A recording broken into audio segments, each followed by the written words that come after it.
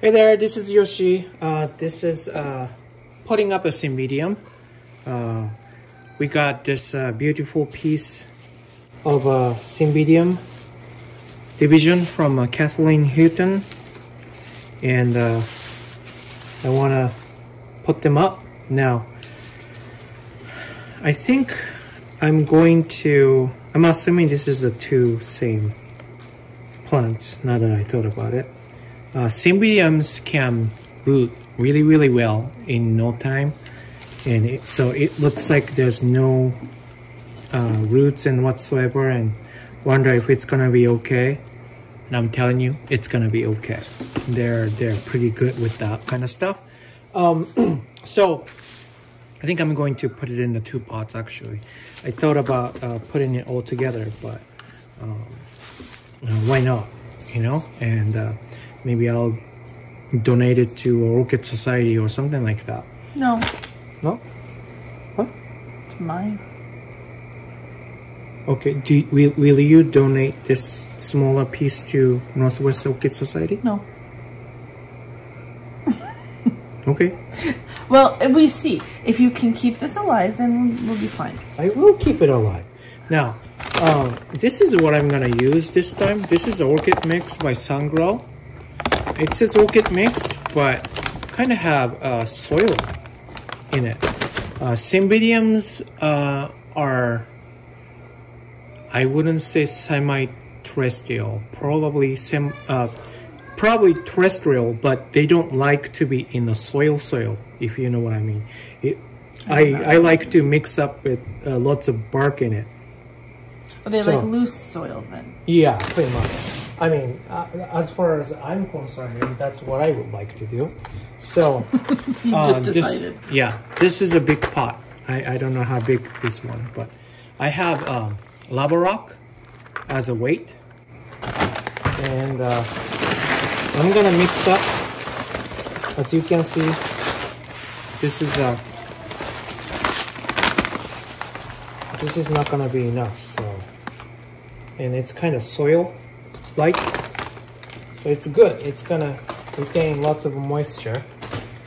And then I have this medium-sized bark with charcoal and perlite.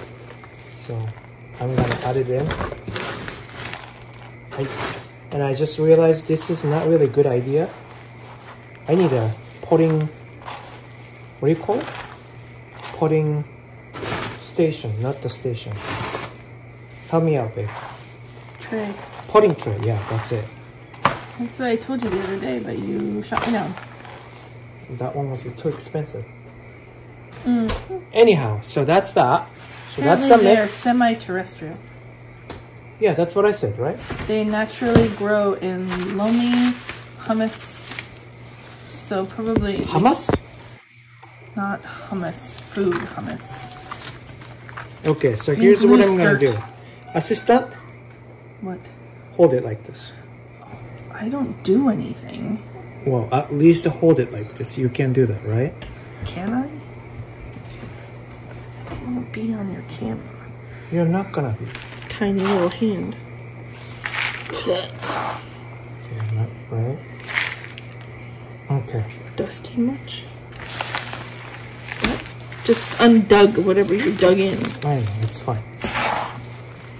I don't breathe.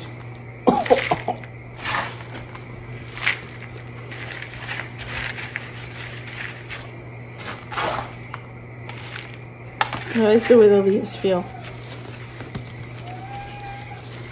Or left. Oh! That's too much dust. There it is.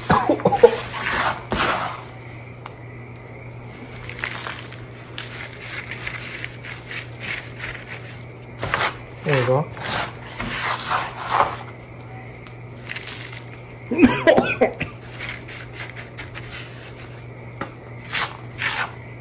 What an easy potting section. Section? No, session. Just like that.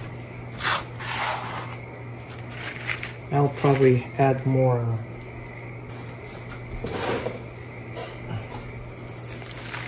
barks on top to make it a little higher, like that. And then, well, and then I should have done this beforehand. Be right back. I have a former hanger stick. And I am going to put this probably right here. Okay. And then, so I got some wire here. And what should I, probably this right in the middle one, this one. Have to use Let me zoom up this one. And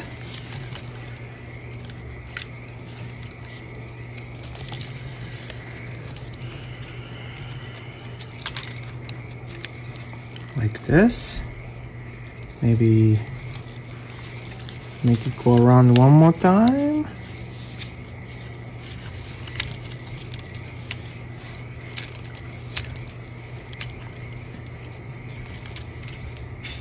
Like that, maybe. And let's see. Let's go around like this a few times to make sure it's stable. And then it doesn't have to be too tight. I just need to bless you. Thank you.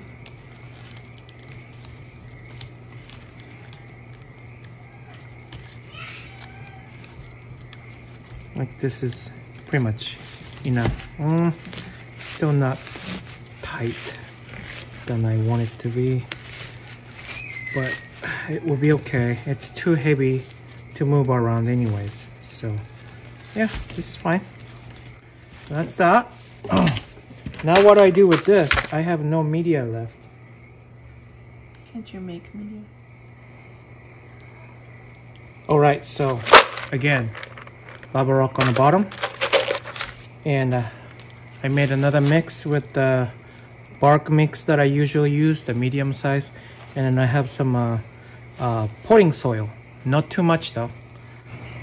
But here I'm going to have assistant again hold it. Thank you, you're so nice. And then go. And go.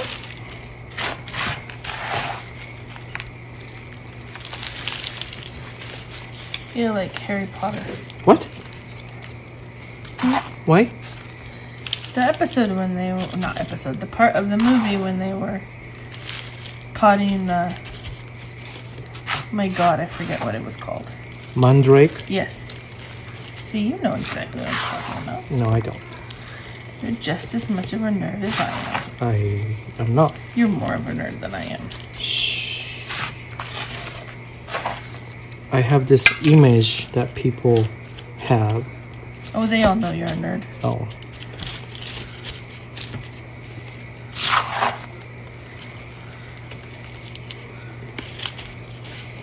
But nice try. You can always have a dream, can't you?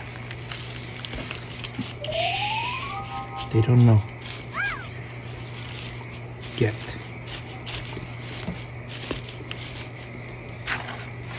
Alright, well, I still have a little bit left over. Might as well just use them all.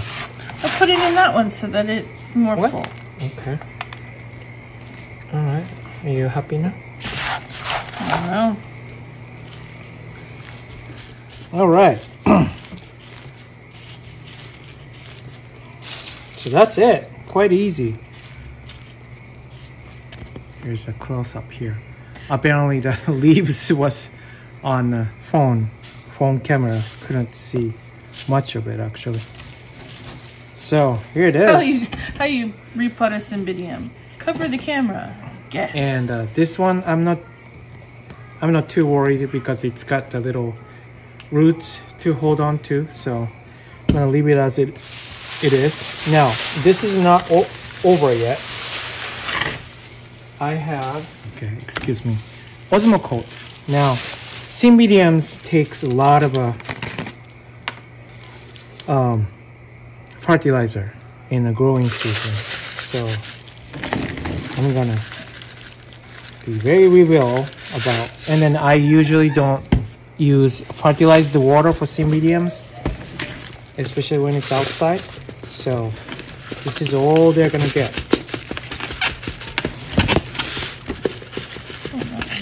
Just like that. And they're gonna take the fertilizer from that. That's not too much? Nope. How do you know? I've been growing this for a while. And they're fine with it. So anyways, so that's actually it there and there. Let me I didn't realize it was too close. They're so pretty. Yeah, they're huge. Cymbidiums are huge like that. But so many people love Cymbidiums. What do you mean so many people? How many do I have now? I don't know. 2, 3, 4, 5, 6. I think I have like 7 now. No, 7 before. No, you killed one. And made the others ugly. I got a replacement. Oh, so like... Right? So, like not well, enough. thank you for watching. So this is it. You don't like when I complain about you killing my plants, do you? Thank you for watching and happy growing. The growing season is here already. So hope you guys Cymbidiums are growing the same from now on and bloom in next season. So have a good night. It's like 11 o'clock at night here. So bye.